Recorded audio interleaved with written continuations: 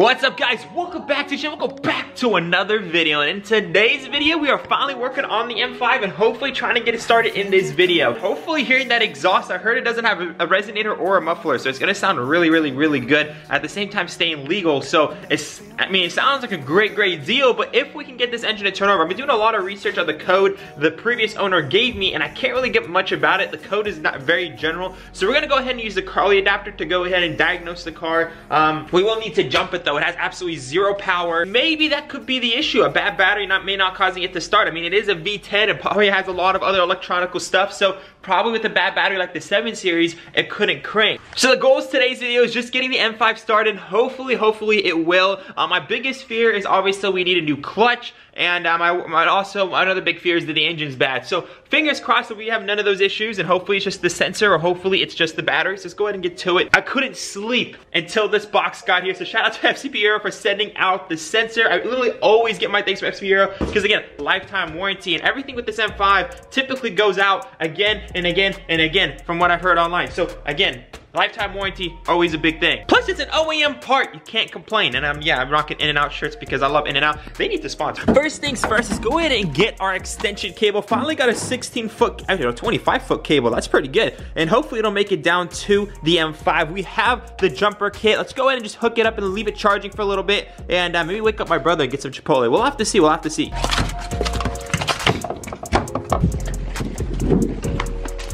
That's it. That's 25 feet. Oh, that's weak. Maybe another 10-foot cable wouldn't hurt. Oh, man. Okay. This is how far we got. We might need to push the M5 forward and we might get lucky. After about 2 extension cables and a little jump box right here, hopefully, once we push the car forward, it will connect. Unfortunately, it's on that side, not that side. Let's just go ahead and give it a shot.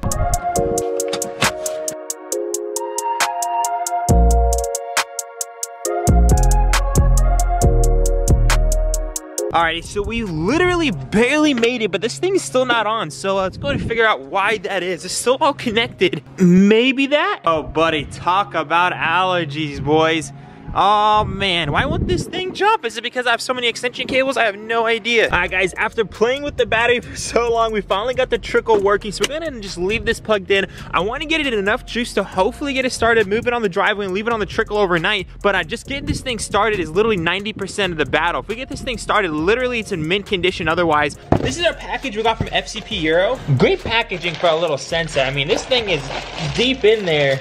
Little tiny box. We're hoping that it's either this little guy or the battery that's causing the M5 not to start. So again, I'll be back in about 30 minutes, 45 minutes once this thing's gotten a little bit of juice into it. Let me go see if my brother's awake real quick. I'm actually gonna put it on trickle real quick and just show you guys what the car is doing exactly. Also, thank y'all so much for the recent feedback. So apparently this little chrome or like silver speaker grill thing basically means it's an individual sound system. So shout out to everyone that mentioned that in the comments in the last video. I did read them, and that's pretty awesome. That means this thing has a step up in the sound system as well. Another one of you guys said that one of these buttons controls the rear sun visor. So, oh wow, it does have a rear sun visor. Let's go ahead and click that button real quick. I should probably put the key in the ignition first. I don't know if you guys saw that, but we got a rear sun visor, boys, and that's how you close it. Oh, that is so sick. I never actually had one of those. I remember my brother had one of those, but it didn't work on his E92. Shout out to you guys for literally mentioning it. I didn't catch that part. That's pretty awesome. So the next thing is obviously trying to get this thing started. I just realized we have an airbag light. Why is that? Oh, we have the airbag sensors disconnected.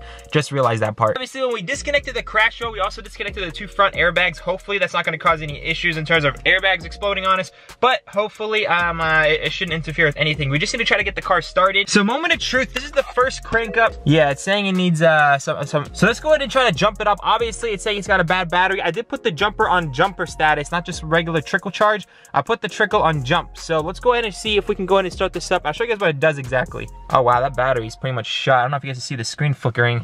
You know what? I think we should let this charge some more. It could just be the battery that's causing the engine not to crank, but I mean, we are waiting for the car to be trickled right now. We are waiting for it to be charged. So I figured we might as well jack up the car and just throw in the crankshaft sensor, because this is the one that was getting a code for. Unfortunately, I can't run the codes right now, but let's just go ahead and throw this in because we have it. Might as well put a new one in. First things first, guys, we just have to jack it up. So let's go ahead and just jack it up, put it on 2 jack stands, and I'll show you guys the locations. Pretty easy to get to.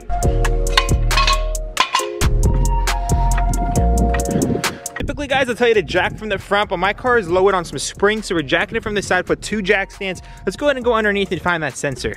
Also, better safe than sorry. Let's go ahead and remove this wheel and put it down there just so we're safe. We're just trying to be extra safe here since we're going underneath the car.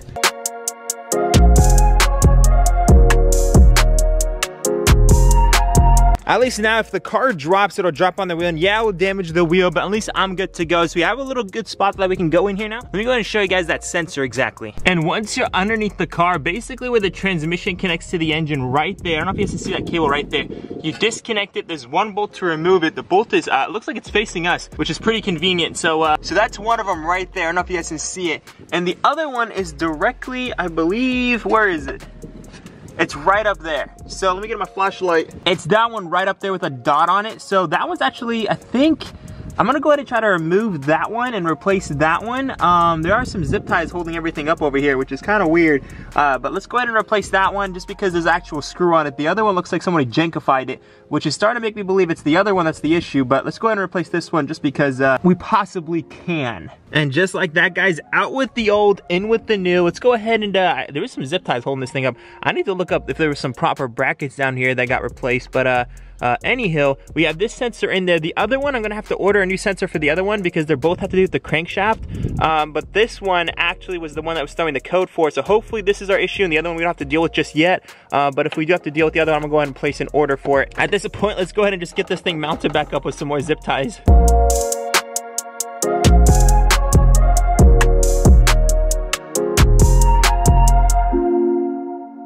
So this was the battery that's in the car. It's actually a newer battery. Let's go ahead and take it back. I think this is either from Costco or AutoZone. Let me go ahead and look this up. But either we can get a free replacement or at least we can get this thing charged up. So I'll get back to you in a little second when I catch you figure out where this is from. Guys, about 4 hours later, we are now back to get our battery. So I hope it's charged. No idea, but we're hoping here. Alright guys, so after about 6 hours of them actually charging the battery for a 2020 battery, how did it go bad? I have no idea. Anyhow, this is a Walmart brand. I'm going to go ahead and take it back to Walmart and see if we can just exchange it.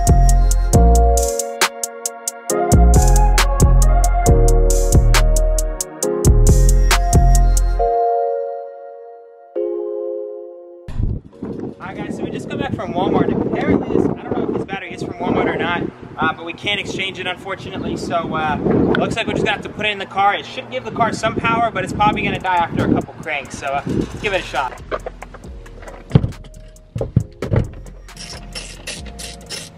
Please God, let us stop. Alright, you ready? Oh, actually, we should probably put on a trickle too. Let's go ahead and put on a trickle just to be extra safe.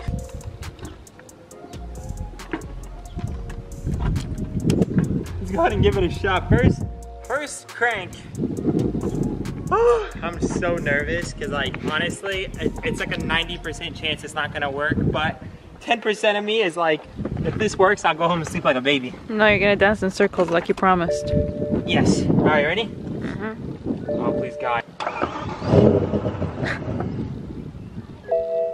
It started though, and it turned off.